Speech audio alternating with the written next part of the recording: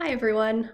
I have a poem for you today by Garrett Hongo, and he is a Japanese American poet. He was born in Hawaii and grew up in Hawaii and also outside of LA. So I first learned about this poet a few weeks ago in a class I'm taking, a Harvard Extension class called Poetry in America for Teachers, The City from Whitman to Hip Hop. And I really like this poem because he writes about this festival called the Obon Festival. It's a Japanese festival of the dead in his community in California. But he ends up writing this beautiful story about the way the world of the dead and the world of the living interact. And so I'll read it for you and then tell you some of what I've noticed. I Got Heaven by Garrett Hongo.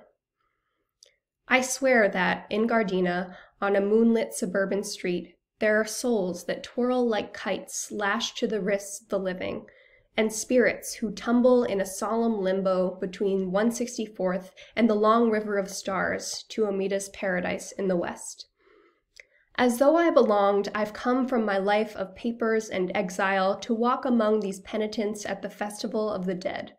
The booths full of sellers hawking rice cakes and candied plums, all around us the rhythmic chant of minyo bursting through the loudspeakers, calling out the mimes and changes to all who dance.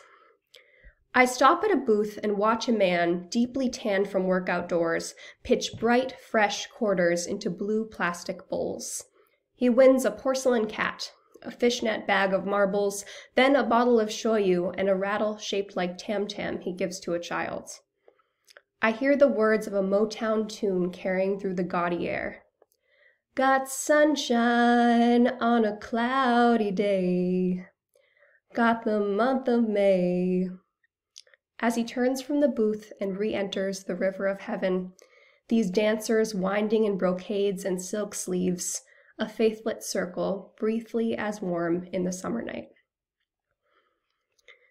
So I like how he is literally writing about this Obon festival, but he ends up talking about how people who have died are kind of always with us. And although it starts in, I think, with kind of a dark undertone here, there are souls that twirl like kites lashed to the wrists of the living, and spirits who tumble in a solemn limbo.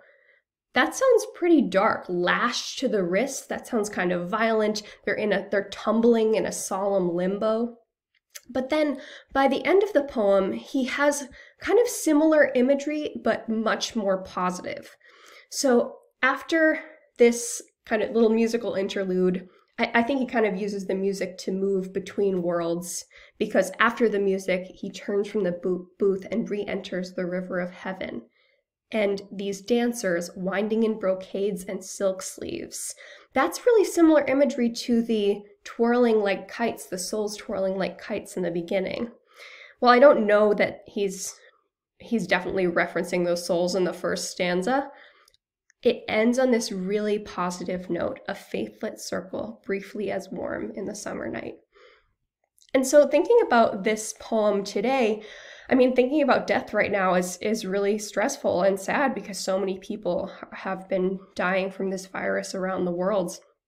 But I think that in this poem, Hongo provides a hopeful view on what it means to remember and memorialize people who have died, whether or not our society values those people or memorializes them appropriately.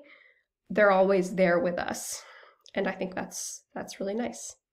So I hope you like the poem, and I hope you have a great day. Thank you.